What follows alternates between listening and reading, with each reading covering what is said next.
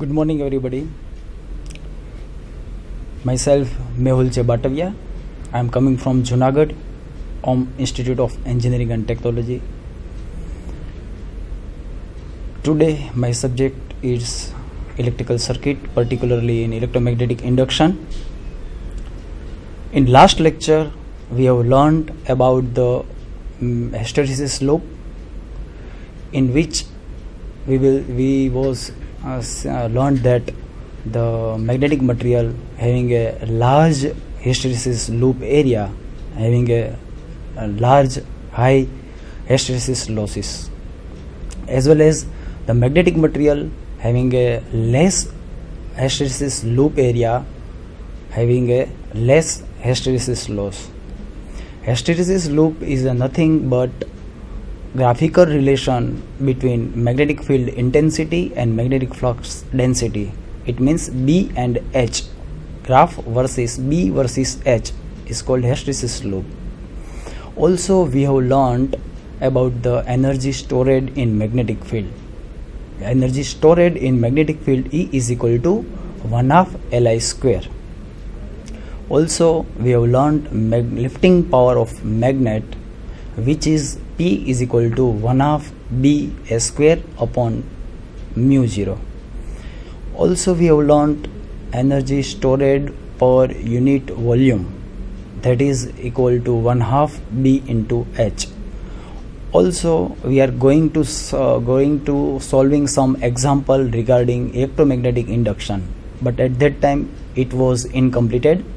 So today we will complete the remaining solved example, and also study about the nature of current in inductive circuit, how it can increase and how it can be decreased in inductive circuit. So let us learned about solve example. Example number 5. Two coils each having 500 turns are kept nearer to each other when current of 2 ampere is passed through one coil, produce flux of 0.1 Weber, and if all this flux links with the neighbor coil, calculate the mutual inductance between the two coils. N1 is equal to N2 is equal to 500. Here there are two coils and both are having a 500 turns. So N1 and N2 is equal to 500 turns.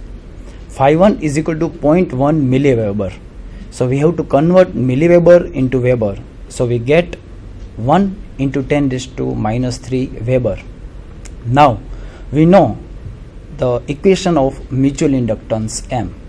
M is equal to N2 Phi1 upon I1, where N2 is equal to number of turns of second coil, Phi1 is the flux linking with the coil number 2 due to the current passing through the coil number 1, and I1 is the current passing through the coil number 1. So put the value of N2 is equal to 500, Phi1 is equal to 0.1 into 10 raised to minus 3 Weber upon I1, that is equal to 2 ampere. So we get 25 into 10 raised to minus 3 Henry. So we get answer 25 millihenry. Next example, coil A having 1200 turns and coil B having 800 turns are kept near to each other such that 75% of flux produced by A links with the coil B.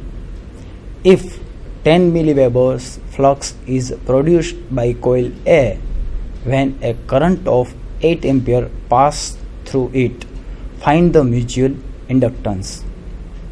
અહીંયા આપણને દાખલો શું કહેવા માંગે છે? Let S C here કે બે coil છે, એક કોઇલ A છે, coil A,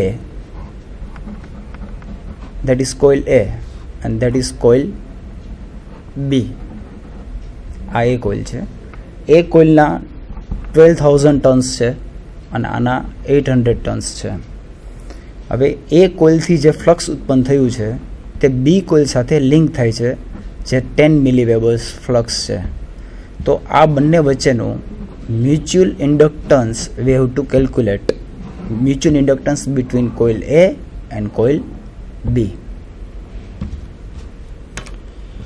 N1 is equal to 1200 and 2 is equal to 800. Phi 1 is equal to 10 milliwebers.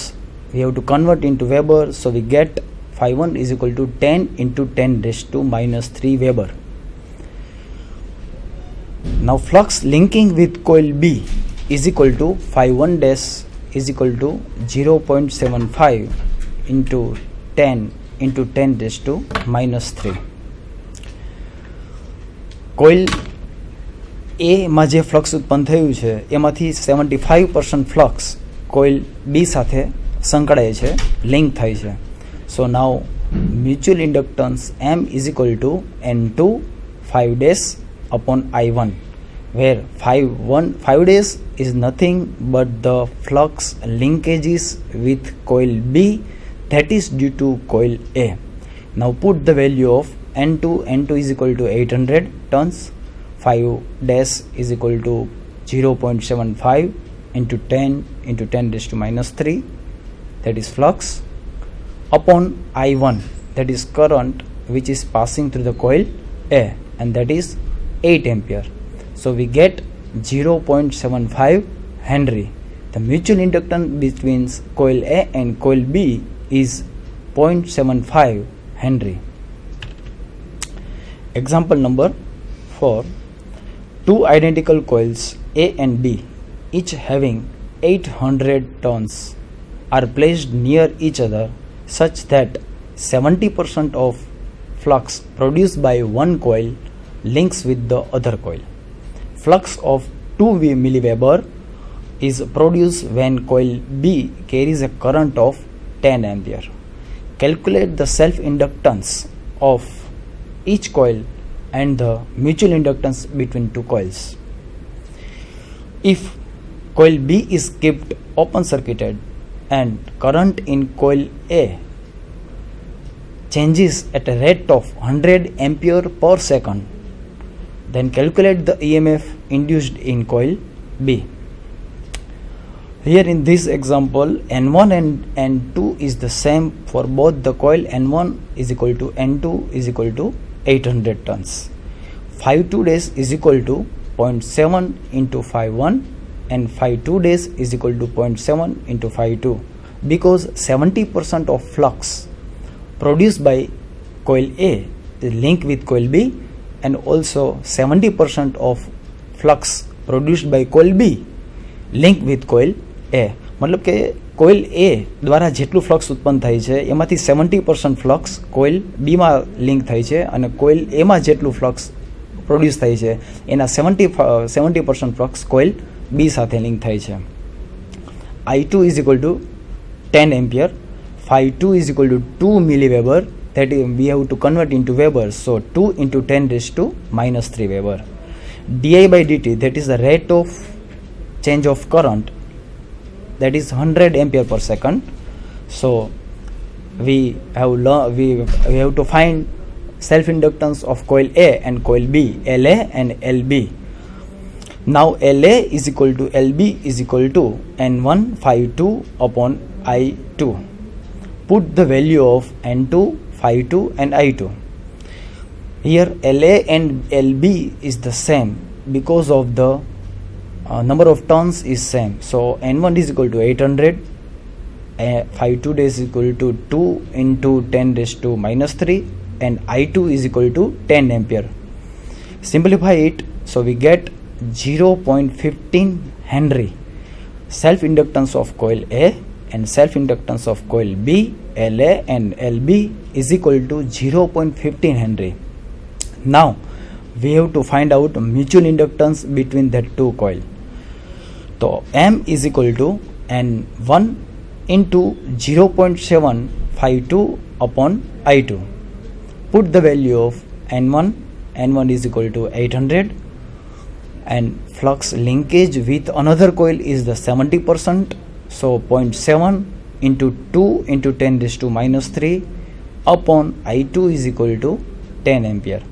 Simplify this, so we get 0.112 Henry.